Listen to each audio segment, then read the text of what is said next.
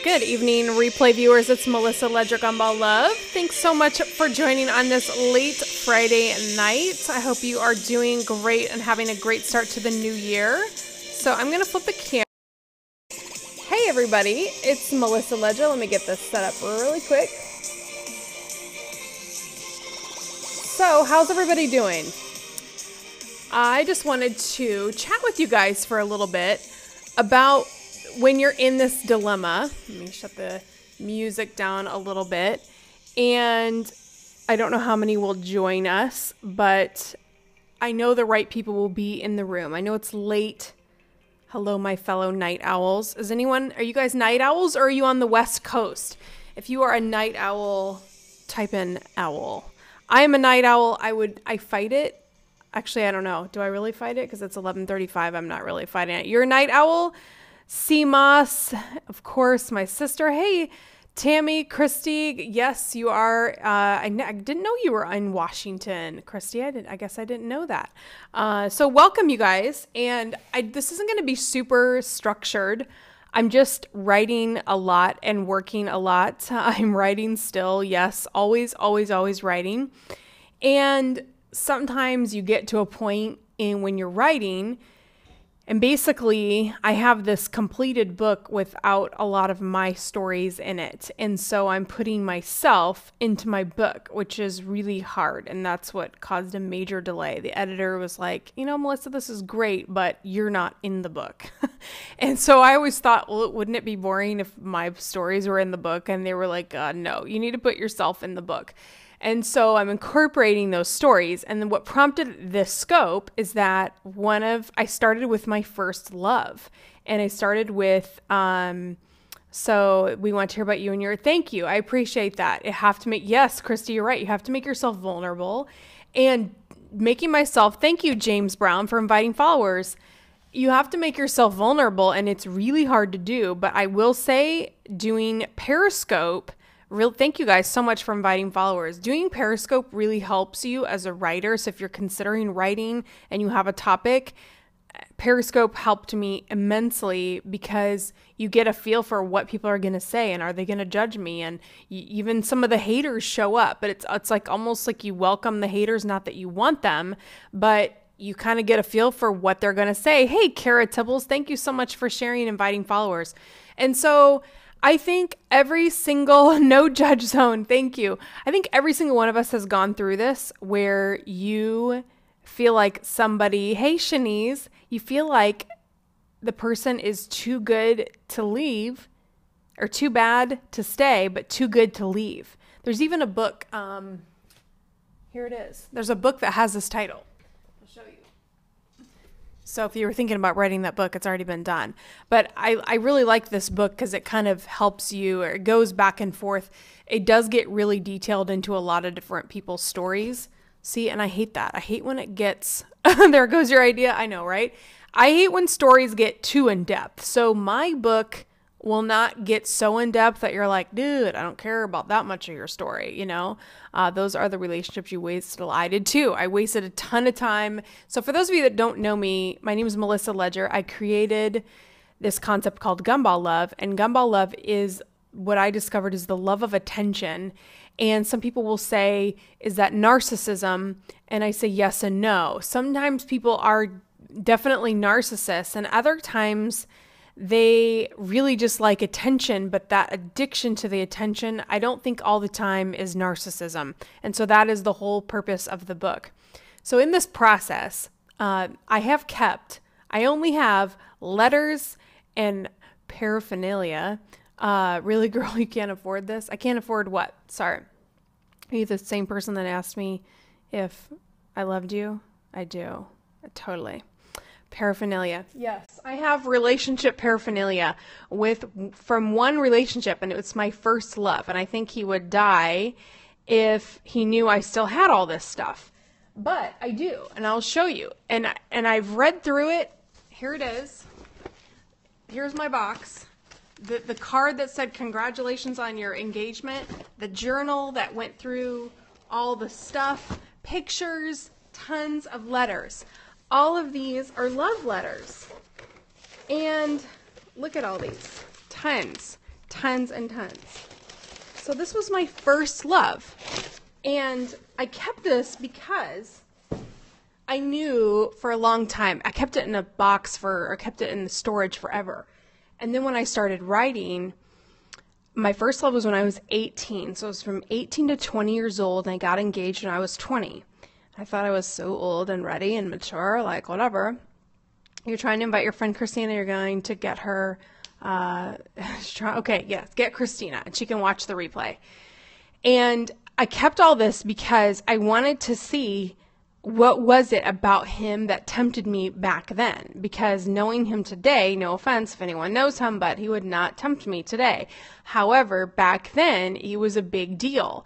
And I think it's important to go back in your relationship history and really look at the people that made you fall for them. Like what was the first experience like for you that made you so into that person? Hey, Hillary, we just talked on the phone. She's going to bed. She's saying hi and goodbye. So she's not a night owl like we are. Okay. So what we're talking about is your first love, or maybe it was the first person. Good night, Hillary. It was that first person. Really what I wanted to ask you guys is, what did your first love do that made you go crazy for them? Think about it. And it might take you may not even have enough, you may have to like reflect. You may not even be able to type it in, or if you can, type it in and think about what it was. Because as I look through all of the letters it was all schmoopy, lovey-dovey stuff, right? And it wasn't real. Okay. I look at it and I'm like, this wasn't real love. Although I knew I was in love tonight. I know, so many trolls. It's okay. I'm used to it. I see my beautiful friends get called fat and ugly, so it's like, it never feels good hearing it, but I do pretty much forget it the night of the, okay, I'm not sure what that comment means, but be careful. You just about got blocked. And some people, I don't even know if it's worth blocking them, because will they ever come back? Who knows? Anyway, it means you look good. Good. I'm glad that means thank you. I appreciate it. The one true. What is your first name? So, of course, the trolls, it means you're hot. Yes. Alan. Thank you, Alan. I appreciate that. So no one has thoughts. What did your first love do? Okay. So first, one of my love languages is words of affirmation. He was clingy and possessive, and I mistook it for love. Okay. Very good. When I look back at this first love, and you guys tell me if this is boring or not, but when I look back at this first love, he was in a really bad place. He was captain of the football team, had the baseball scholarship, was super cute. I mean, dimples and blue eyes and dark hair, and he was my best friend's older brother who I'd go spend the night at her house, and we would giggle when he would like go from the upstairs shower downstairs. And I'm sorry, I had to that person's irritating me. Did you want me to help him out? I don't know. Woof now though. Okay, so we're not gonna pick on him now, but he was like the bomb back then, okay? But he was 4 years older than me, so he was even more like, oh my gosh, okay. Oh, I said he was in a bad place. Yes, he was in a bad place back then because he had graduated from high school. He was 4 years ahead of me. I don't really remember from when I was in high school, like what he was doing when I was in high school. I don't know. I think he was in college and doing other things. Like, it's not important. But when we met, it was like we met at our little hometown carnival. It's like a freaking Hallmark movie waiting to happen. We met at our hometown carnival. Of course, we'd known each other our whole lives, but when we met at that carnival at the beer garden, it was like fate, right? So stupid. I just like literally roll my eyes now. But at the time I was like, oh my gosh, he is talking to me. He's into me. How romantical it was. It was very romantic. But I was leaving for the Navy. Yes, I was in the Navy 20 years ago. I was in the Navy, and I was leaving in 2 weeks, and I thought, there's no way this guy who was like captain of the football team, because in my mind, he was still the it guy, okay? But then he wasn't the it guy anymore, something I couldn't really see at the time. Had just graduated from high school. He was still this cute friend's older brother. And so we started to date. And as I look through all these letters, I see this guy who had found this girl with stars in her eyes about him. And we were like all lovey-dovey. I was all lovey-dovey, schmoopy from the get-go. And that filled him up so much. That made him feel so good about himself because I was younger. He knew me. I was all enamored. And so 2 weeks go by. I leave for the Navy. I'm in Great Lakes, Illinois. I'm in boot camp. And here come all those letters. Letter after letter after letter after letter. Months go by. 6 months goes by, and we communicate through letters and phone calls and visits back home. And he came to visit. And by February, he was on the beach in Virginia where I was stationed proposing. I mean, it happened that fast. And in the meantime, is this boring, or are you listening? Are you guys out there? Because I don't know how you would comment on this, but so in months, in months we were engaged because it was like we thought it was meant to be. We all knew each other our whole lives, and so I don't know. I didn't really plan on telling this whole story, but what I realized is that. Thank you for saying that. You're on and off between listening and cooking. Okay, good. I'm glad this isn't boring. So by the way, in the Navy, I'm surrounded by like super cute guys, but it's not distracting me because I've met the love of my life and we're writing letters and I had all these guys hitting on me, which gosh, if I could go back, I would have been like, hey, peace out. I'm going to go date like all these hot guys in the Navy. But I didn't. I stayed devoted, hopelessly devoted to my guy in Nebraska who I was in love with. I was in love with him. Okay. Yes, I was in the Navy. And so, I found out, I came back home. I actually got medically discharged from the Navy, and I found out when I had a ring on my finger. This is in the book. I remember waking up one morning. I was at his house. He had gone to work. He poured concrete.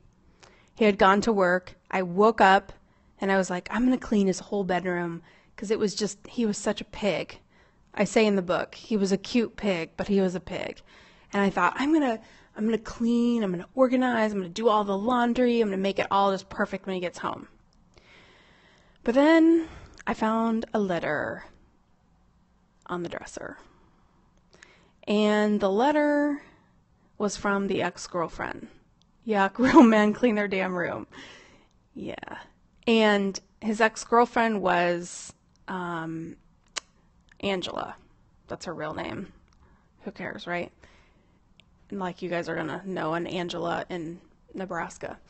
Actually, I think she lived in Iowa. Anyway, I looked at the letter. Oh, I read it. I'm by myself. There's a letter from the ex. I've got a ring on my finger, and I'm looking at it, and I'm terrified.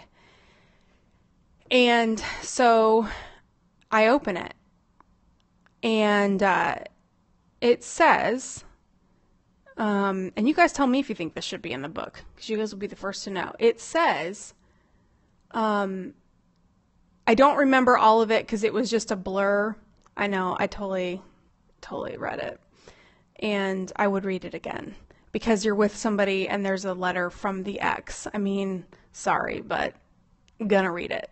So most of it was a blur, but I just remember reading, it was so great to make love to you 3 times, just like we always did.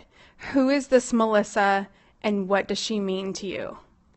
And the way she read it, I could tell she had been standing exactly where I was standing at that moment, because the pictures of me were in, like, there was like a picture frame, and then there were other pictures of me shoved in the, inside the picture frame. And by the way she read it, I was like, she was standing right here as she was referencing the pictures of me. And my heart, I still remember, like, all I remember was, did she have to say they had sex 3 times? Like, really? Did you have to? Okay, so, all right, I'm glad. I know, it's so sick. It's like, and this is the guy who wrote all of these letters. Here they are. I still have them. Wrote all these letters. There's schmoopy pictures in here. I look at it, and, I don't have any romantic feeling for him now, so it was just kind of interesting to read. I probably hadn't read those letters in years, but I kept them, and I'm so glad I did. I think I kept them just for this purpose. And then at that moment, if you've ever been cheated on, you start going backwards. You had me at schmoopy, right? You start going backwards, and you're like, once that happens, the relationship totally ends. It really does. Like, the relationship as you know it, you're reading it, you're like, you had sex with somebody else. You put a ring on my finger, but then you're with your ex. So I don't know if I should tell you guys what he told me when that would be an addition to your book. It's raw, real, and relatable. Okay, good. So, hey, Kara. So we're talking about my very first love. Kara's like, what happened? Who had sex with you? No. So this was a long time ago. This was my first love. So this is like 20 years ago. Okay. So I will tell it. It's already written. Most of it is actually already written. I'm just kind of finishing up. Actually, I'm finishing what I'm talking to you guys about right now and kind of rounding out the final piece of it, because it's that piece where you're like, because when I talk about Gumball love, people are like, well, isn't that a narcissist? And I look back at this guy. I don't know if I should say his actual name. We'll call him Joe. If I look back at him, I don't know at that time if he was necessarily tell what he said. Okay, this is my sister, who knows. I don't think at the time he was a narcissist. Hold on, I have to get a drink of water. My bottle of water is ginormous. Hold on. Okay. So, I confronted him, and I'm just like, I remember sitting in the car. I remember, I just wanted to get home. I just wanted to get out of there. Thank God I didn't clean the whole room. I'm still glad to this day that I did, because, it would be my luck to clean the whole room and then find the letter. But it was like the first thing I found. He probably was head of the football team and super popular. Yes, he was head of the football team and super popular in his day, but this was 4 years past his day. So he was still, I think at that point, he was so good looking and had it so good in high school. And he was that it guy that when 4 years passed, he flunked out of college. He lost his baseball scholarship. He lost a lot of the things that he depended on. He could get his way just by smiling, and he would say, I'll just smile and flash my blue eyes and I'll get away with it. Like if he needed something from a waitress, I mean, it was pretty amazing to watch him work. Like he could just get what he wanted just because he was so cute. And hey, Leslie. So, we're talking about my first love and how he won me over. And then I've already told the story of how he cheated and how I found out that he cheated. So I found a letter on the dresser of his bedroom, and it was his ex that had written him a letter, and she had basically was reaching back out to him. She didn't know if he was dating anybody, but when she was leaving his bedroom early that morning after they had had sex, she noticed pictures of me and probably letters or the paraphernalia from our relationship. We were engaged, but she didn't know any of that. They just randomly hooked up because And it's funny, even in the letters that I wrote, I just read a ton of them the other night because I was trying to get in this mindset of what was this like in the very beginning, the very, very first time I truly fell in love. And it was my first relationship. It was 2 years. So I dated him another year or a little more, another year after I found out about the cheating. Oh yeah, because I was engaged. We loved each other. I know, right? It's like hashtag duh. But I was only 19. Well, I know, right? Alan, you're like, dude, are you kidding? And like right now, I can't even tell you. You know the cartoon where they're like, Pong! And then there's just like the imprint, like you can see their body print in the doorway. It's like, oh, like I would have been so gone. Right now I'd be so gone. But this is somebody I had known my whole life. This is like, he was my first love. I loved him so much. I was planning on marrying him. This happened to you too, but you were already married. Oh, ooh, Leslie, I don't know that part of your story. Young and dumb, been there. Totally. Young and dumb, totally in love. But haven't we made this decision even when we're older? Like, someone's cheating. The devil wants an angel. But as I look back, well, okay, here's what he told me. This was funny. And I was still in the Navy when I heard this story, so I went back and told all my Navy buddies, who are still my buddies to this day. And he said, when I confronted my ex, we're calling him Joe. I don't think I've ever dated a Joe. When I confronted him, he said that his ex, Angela, used to write letters to him and predict, she would predict things that were going to happen and then try to make them manifest in real life before the letter arrived. Like, because she was really into psychology. This was this was a 22-year-old guy telling, or 23-year-old guy telling a 19-year-old girl. And I remember sitting there in the car, in this piece of crap car that he had, watching him tremble in fear because he knew I wanted to leave. I didn't believe him. And I was like, I don't believe you. And he kept telling me that story so emphatically, Jedi mind tricks, that I just said, I believe you. And I remember he went, you do? Like if we could see this on video, we would just be like, oh my gosh. But I wanted, thank you so much. I don't think you're the only dude. There are other dude fans. We have other guys that watch Gumball Love, because a lot of guys go through women putting them through the same thing. And so this is just casual scope talk. You're a dude. Alan's here. Yes. Dude. D-O-O-D. So, I just said, I believe you, because I didn't want to break up. I didn't want it to be over. I was engaged. I loved him. We had invested all this time. But you better believe that I keep pulling. This is what I pulled out. This is the only paraphernalia. I don't even have a text message from an ex yet right now in my phone. But this is the only thing I have. It's from my first love. All the letters. And, if we would have gotten married, this would be such a cool box to have. But it's not cool. And I read in those letters that, Angela was reaching out to me.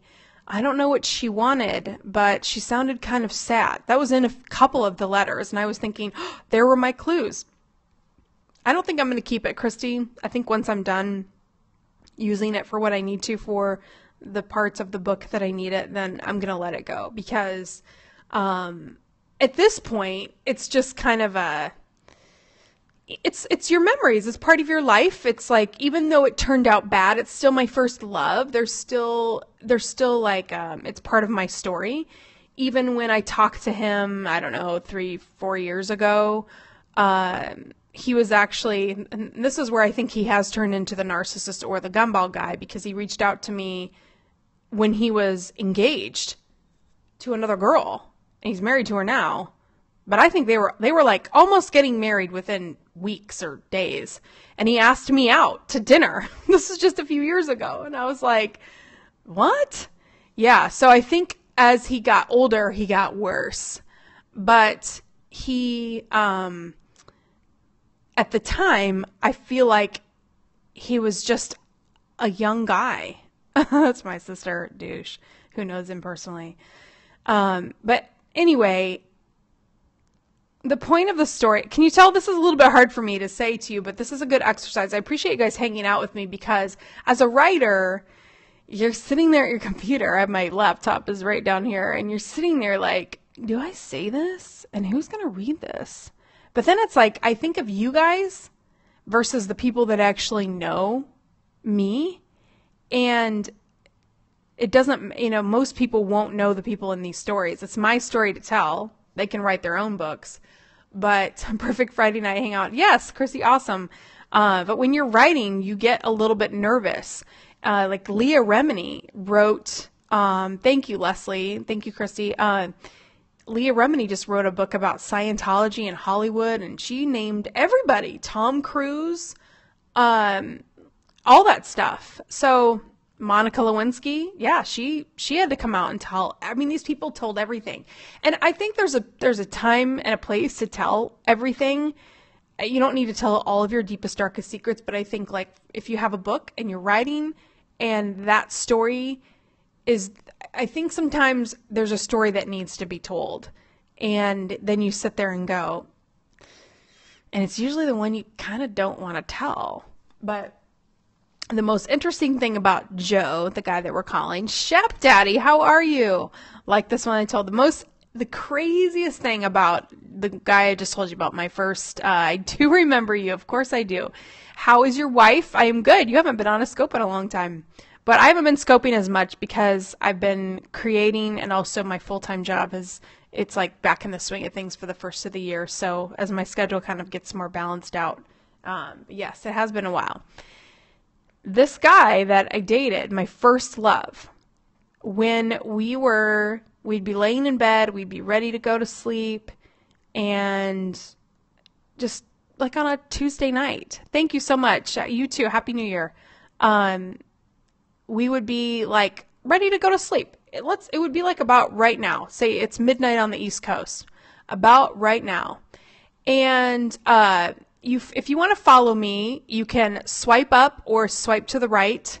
If you have an iOS, I never can remember this. Is it swipe up if you have a Droid and swipe to the right? You'd think I'd know this by right. Where's Alex Pettit is in my head. Swipe up on the Droid, swipe to the right on the iOS. I always get them mixed up. Swipe some direction so you can see right on the iOS. Okay. And then you just click on my name and you hit follow. So thank you so much. I'm sorry I haven't seen all of your comments, but I try to stay focused on what I'm saying. Anyway, we'd be laying there at about this time of night, and when you're like ready for bed, you don't have makeup on, or you've had like all day makeup on, he would say, you guys are going to die. He would say, let's go to last call, because the last call in Nebraska was 1 a.m. I need some attention. I kid you not. This is what he would say to me.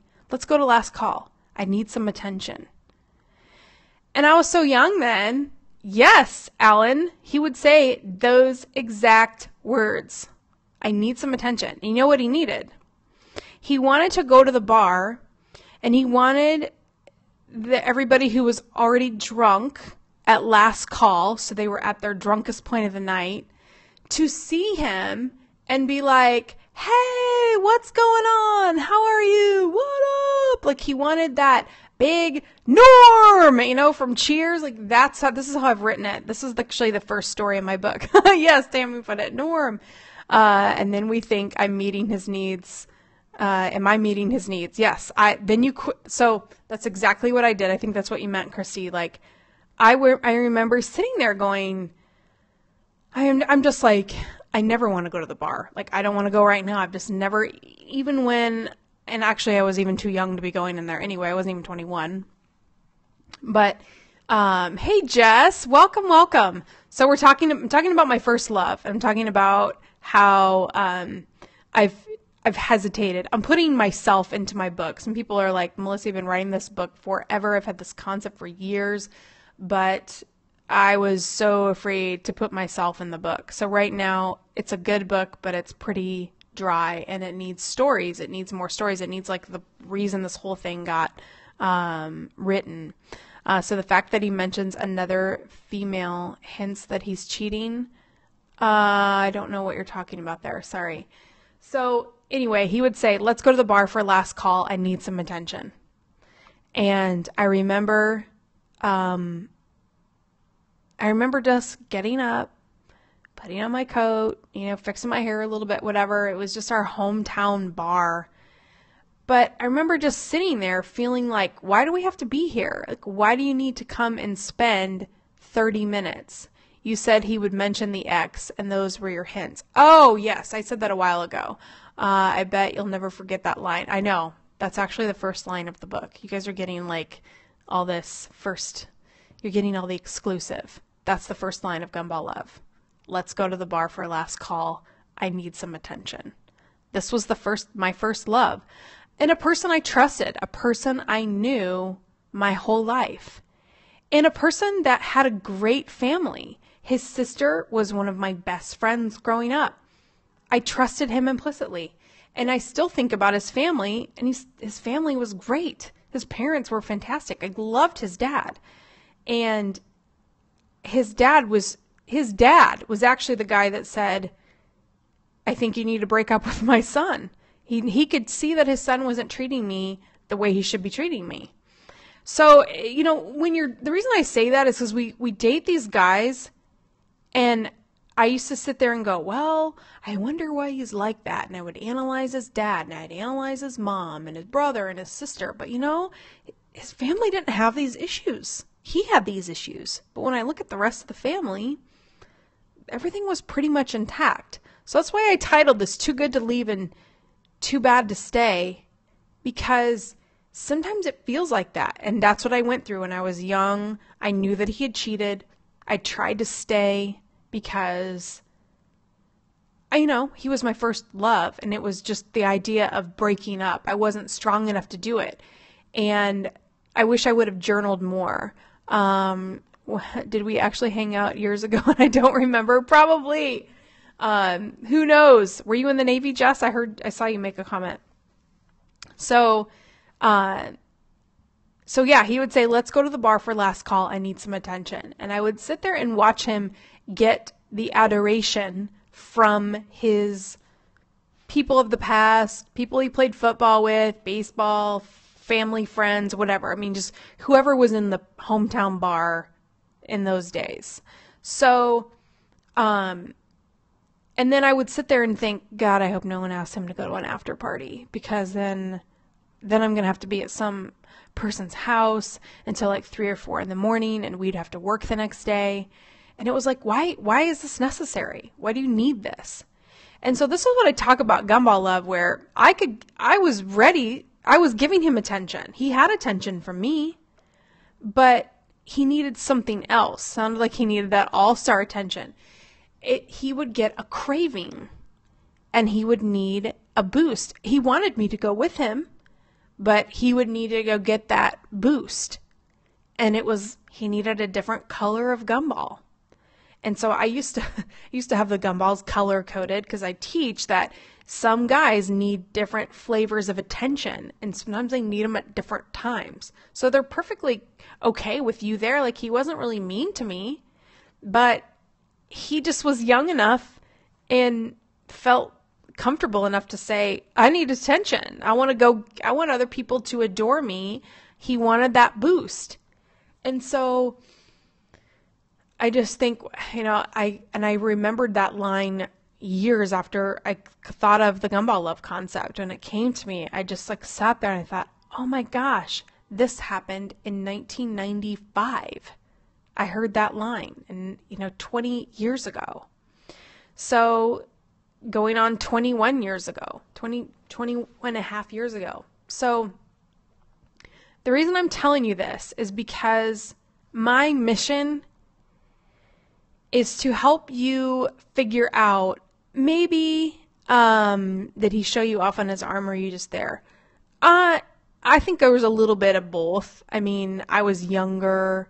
I remember the girls in my hometown that were older than me. I didn't even really know them that well, or some that were just a couple years older than me, which is a big deal back then.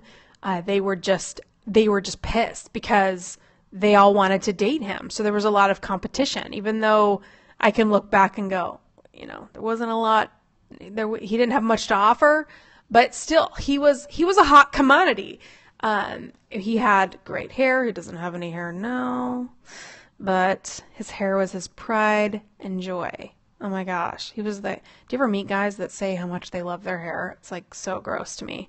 But yeah, glad I didn't end up with him, because we could not be more opposite as far as what we believe in, our values, everything, politics, religion, what we think about, pretty much everything. We are complete opposites. We were Facebook friends for a while, and finally I had to block him because everything he posted about was like, ugh, I couldn't stand it. It just made my skin crawl because he was just, and I thought we weren't compatible at all. But I didn't look for any of that. I didn't see any of that. The fact other people were attracted to him made him more attractive. Absolutely. I mean, I felt like I was dating the most famous guy in my town at the time. I mean, it was a big deal. But at that point, we were already in love. We were already engaged. So I had a ring on my finger at that point. I mean, I thought I was going to marry him. His family was like my family. I had grown up with like I grew up spending the night at his house with his sister for like forever. Like he was the older brother. Like I always had like the crush on him, but I never thought I would end up dating him. So then when I ended up dating him, ended up being engaged. Yeah, I think there was a lot of hype because I didn't know any better, right? So I had to figure it out slowly through many, many, many wrong guys.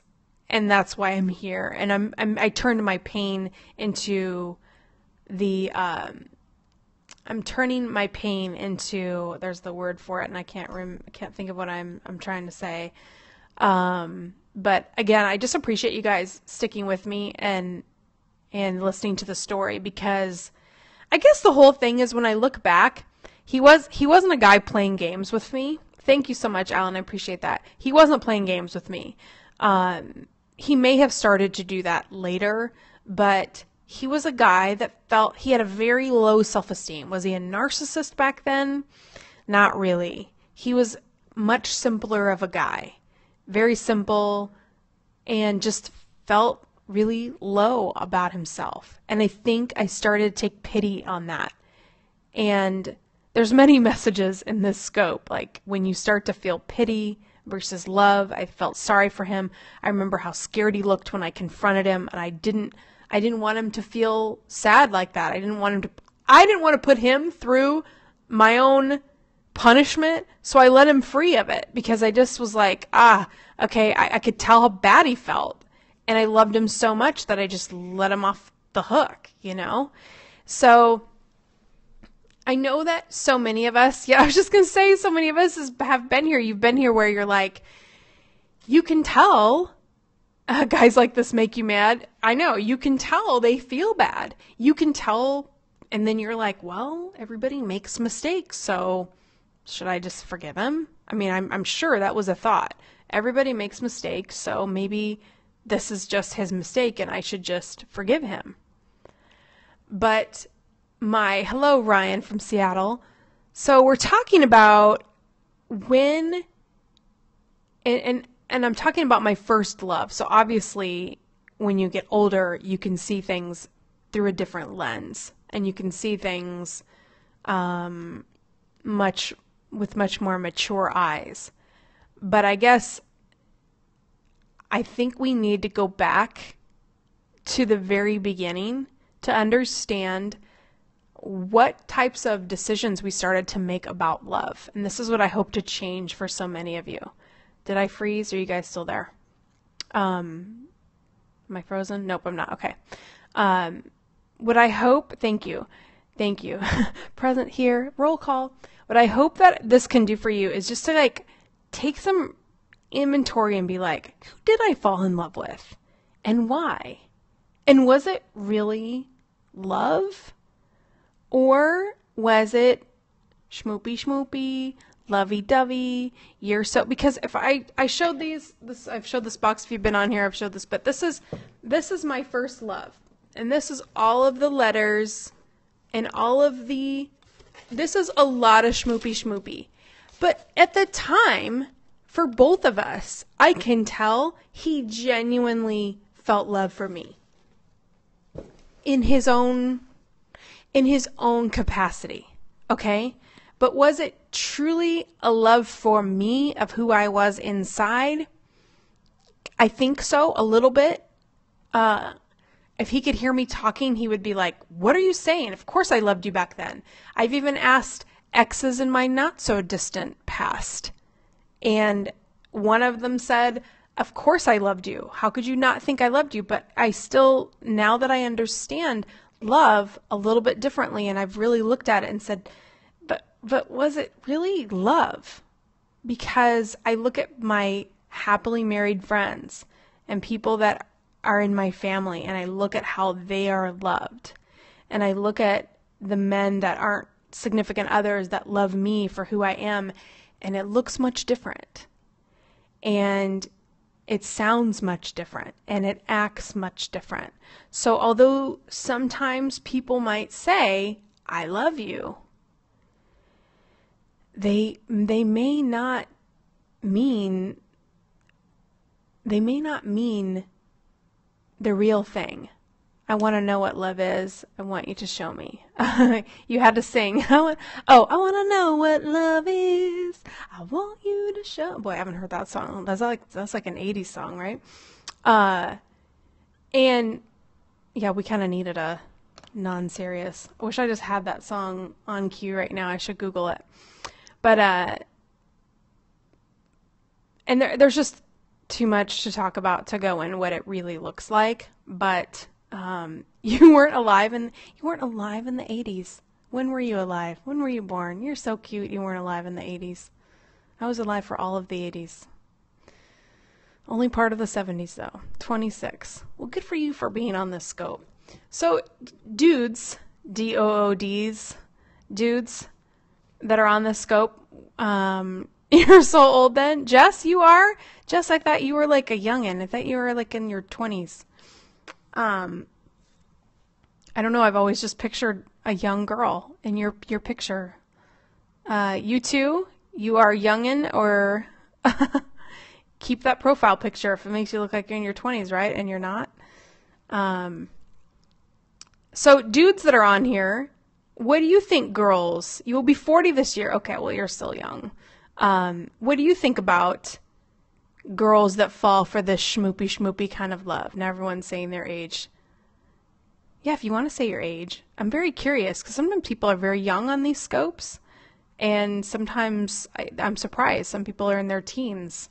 45. I think my demographic for Gumball Love is probably, so Tori is 20. She's a youngin'. My demographic, I feel like, is about 25 to 55-ish. But 25 to 45 is probably...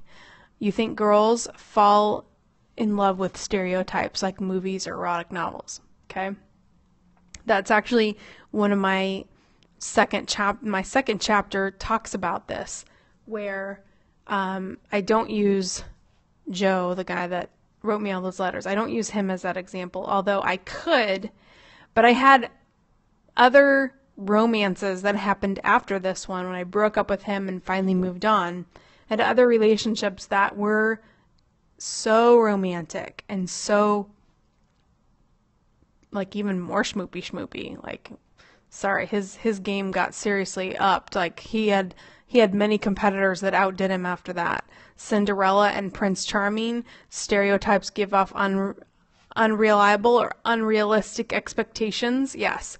So that's the other thing where we watch romance novels, we read romance novels, we watch the movies, and then we get this false perspective on what it should look like. As little girls, we watch those movies and expect that. Yes. And you can get it. I've had it. I've had like crazy romantic things happen to me. Like amazing. Like I could write movies about it. They were incredible.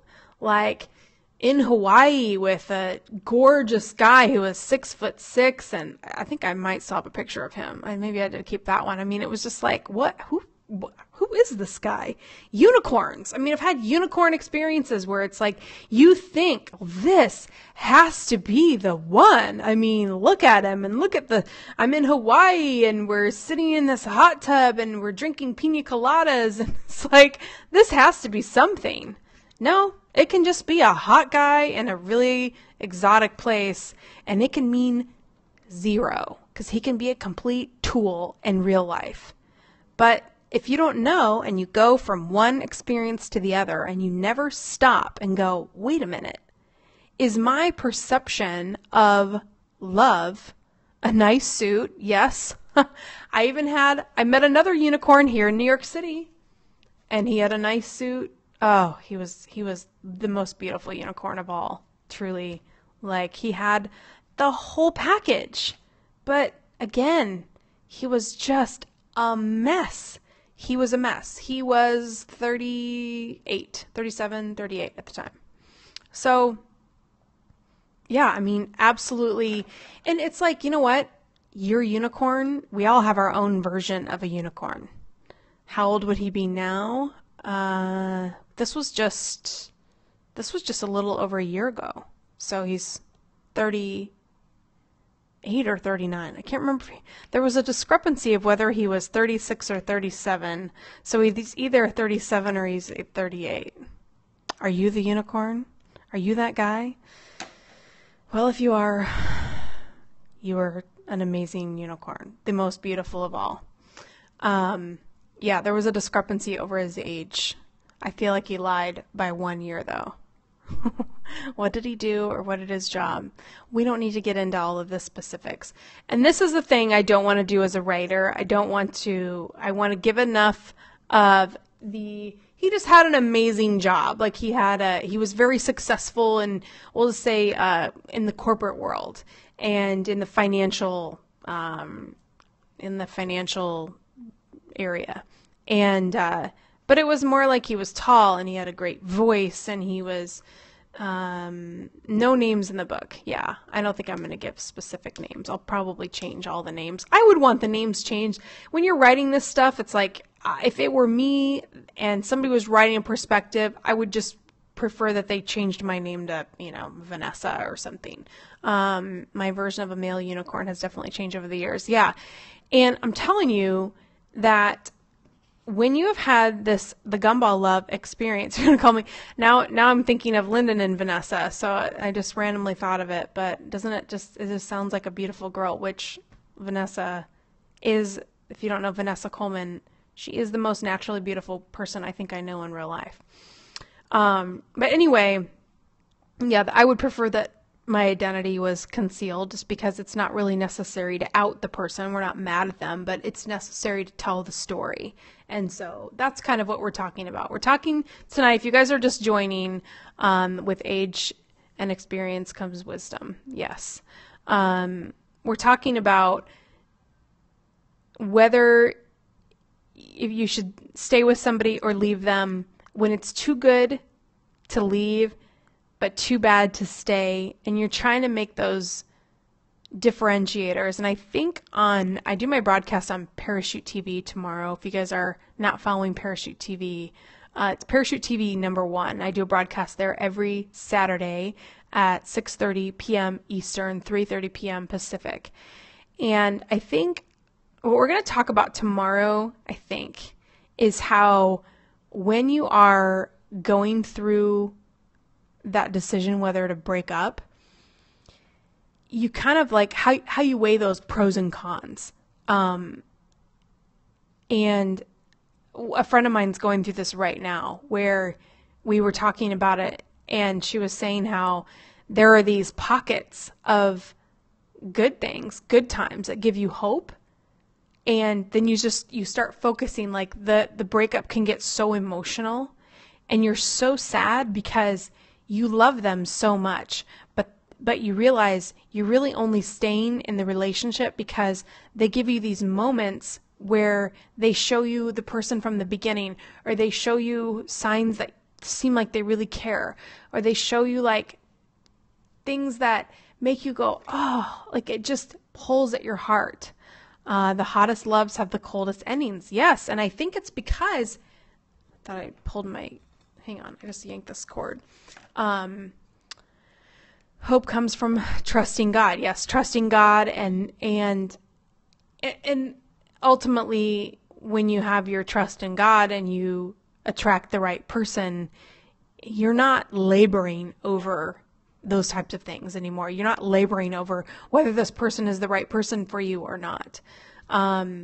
But I think so many of us that are like, I don't know, it's not good enough to stay, but it's not bad enough to leave. It's because you're staying only for the little blips of when it's good. If she isn't totally into you, forget it. It will never work. Yes. If there is doubt, then it probably isn't a relationship you should stay in, right?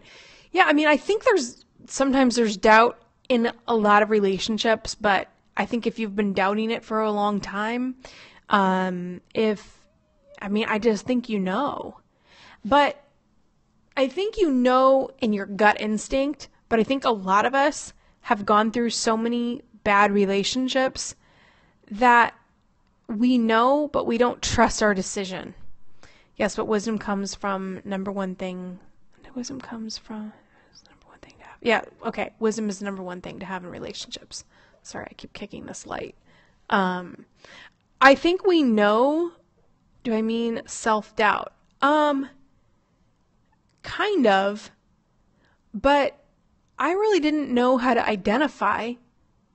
I couldn't break the relationship down. Like, I look at my relationship with my ex and I look at all these letters that he wrote, and I can see the puppy love. I can see that he felt things about me, but when I really look at it, it was more of how I was making him feel. He fell in love with how I made him feel because I love to edify. I remember as I was reading the letters, I remember like, if you can't talk like this with him, then leave. Like I'm talking to you. Yeah. I mean, that's truly, and that's been, I will be honest with you guys. You know, when you do this, like I want to do this for a living at some point, I've got to find the guy that can deal with this. But as I research it more and more, I was talking to a friend of mine, a couple, we were doing a Skype together as a couple. And he said, Melissa, if I agreed with what you are saying, then I wouldn't care he's like, I would date you or date a girl that if I agreed with it, then it wouldn't matter what she was saying. So, but I used to hold back so many delays in getting my book out and done because I had so many doubts. Like, who's going to date a girl that writes about this stuff? Well, the guy that's not a gumball guy, the guy that's not going to cheat on me, the guy that's going to respect me. You know what I'm saying? Walking on eggshells. Yes, you do a lot of that with the wrong person because you don't know what to expect. And then when you I think you fall in love and it's so good in the beginning. It's so good because my whole purpose, this is supposed to be a short scope and it ended up being longer, but holding back is egotistic fear rearing its head. Yes, you're so right. It's ego. It's like, what are people going to think? And, I had to just go, part of me being on Periscope for almost 6 months was me letting go of that and going, well, it is what it is. I'm out here. I'm talking about it because helping people and fulfilling my life's purpose is more important to me. You need to make sure you get the respect from the first day. Yes. Thank you guys. You guys are so awesome and warm. And I can't tell you how much you being out there, just if I turn on Periscope, that you guys show up. That's like, I would have been floored if someone would have told me a year ago that was going to happen. I just would have been like, how how would I get that to happen? I don't even get it. Like, it wouldn't have made even one bit of sense to me. And because you don't know if your ideas are good enough. But love me or hate me, it won't make me or break me. Ooh, I like that. Pensive. I like that. Pensive TM. I like that. And it's so true. Like, I'm reading the book Big Magic by Elizabeth Gilbert. That's her name, right? Eat, Pray, Love. Wait. Yes. I always hesitate on her name for some reason. Like, is that her? Because it sounds like Melissa Gilbert. I always think of the girl from Little House on the Prairie, which makes me sound really old, but whatever. I totally watched it. But her book is called Big Magic, and it's talking about how you just have to, if you have something on your heart that you feel like you need to get out and share with the world, then, thank you, at least I don't look old, then you just have to do it. And if it becomes a huge success, great. If it doesn't, it doesn't. She wrote Eat, Pray, Love, and she was like, I don't know if it's going to become successful. She didn't know what was going to happen. I look like a 28-year-old? Yes, thank you. So, if you need to share, grab a megaphone. Yes, exactly. And why is it so hard for us? I don't know. I think your big magic is when you get really vulnerable, and it's hard.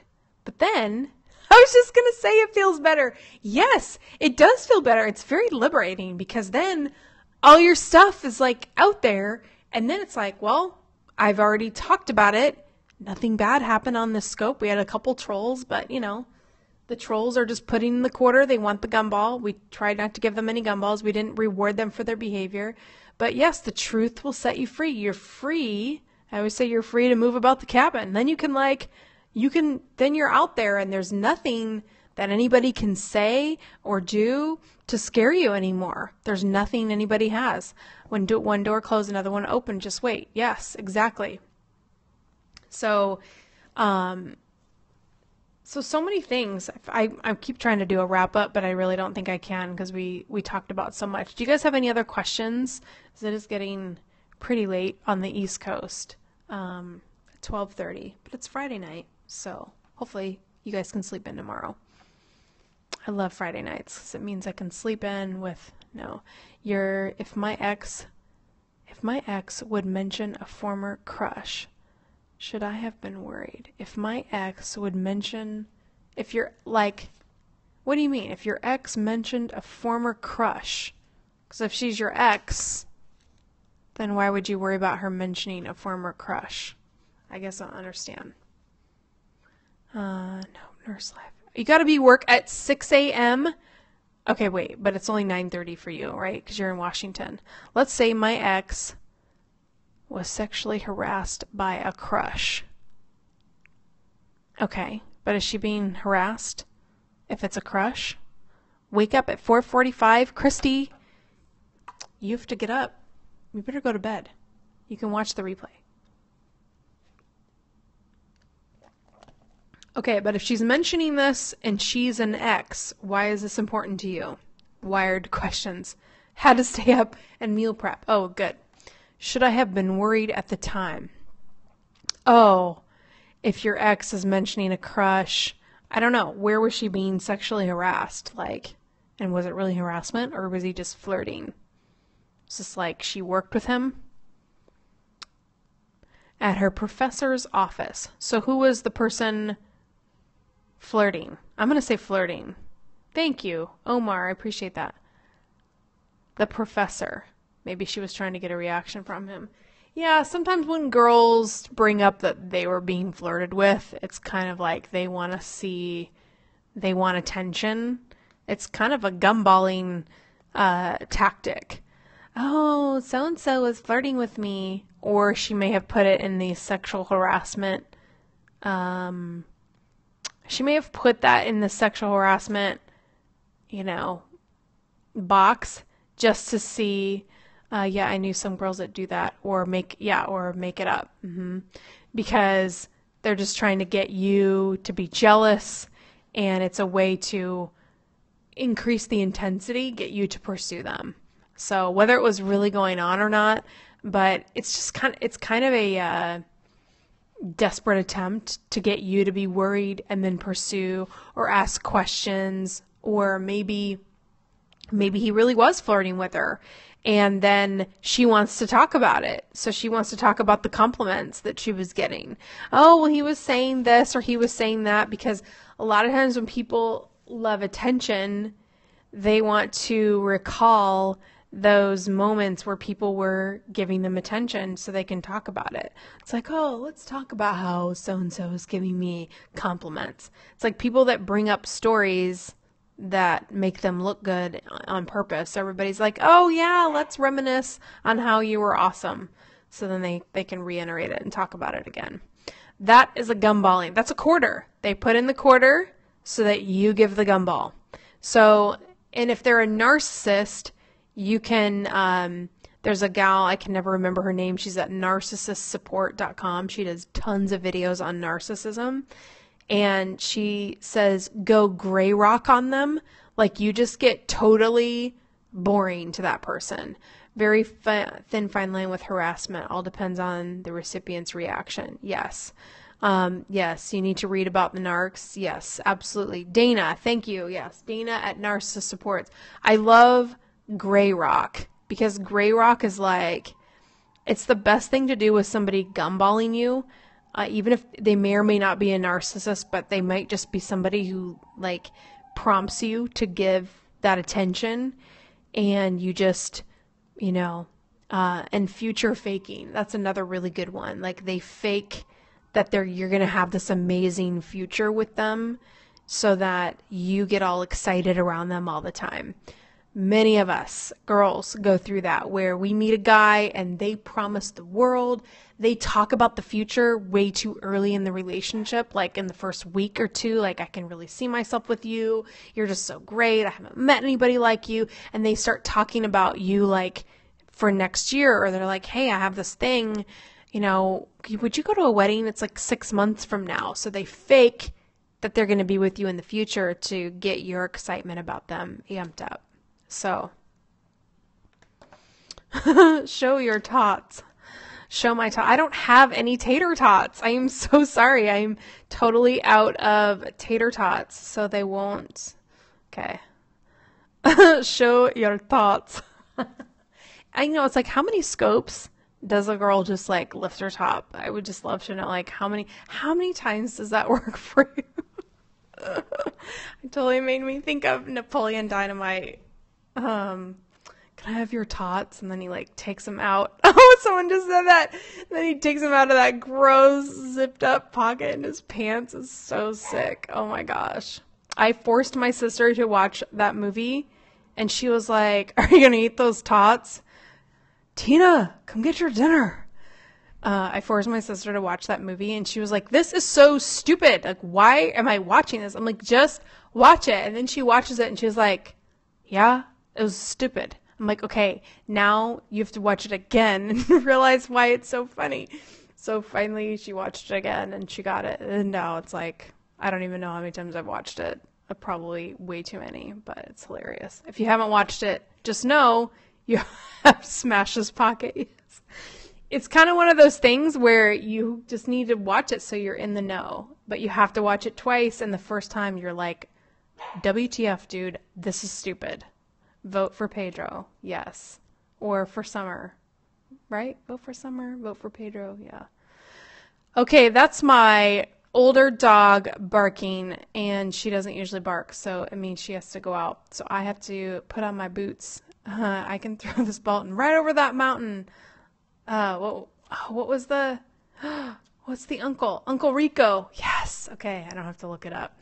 All right, Alan, thank you so much for being one of my dudes. Have a great weekend, you guys. I'll be on Parachute TV. I'll probably do a little pre and post scope tomorrow for Parachute TV, but thanks for hanging out with me on a late Friday night. Let me kind of brainstorm the whole writing process. Good night, Tori. Good night, everybody. Lizzie, Pence. It was nice meeting you guys. If you were new, please come back and make sure you're following me. And if you feel like anybody could benefit, you can always share this. Even if just one person you think might benefit, you can always share it. So thank you. God bless you guys too. I appreciate that. So hello, Mexico. So thanks again, everyone. I hope this helped you. And if you had an aha moment, you can always you can send me a Snapchat now. I'm on Snapchat, MelissaLeger and the number 1. I'm way too late to Snapchat. I did not get just my name, so I had to put a number 1 at the end. But if you want to snap me, you can snap me at, I'm very new at Snapchat, so don't expect a lot. But I'm going to try to get better and not seem like a narcissist, because it's kind of like, really, does anyone care about random stuff? But Snapchat's kind of random. So anyway, enough about that. I will see you guys tomorrow. Have a great night. Sweet dreams, everybody. Bye.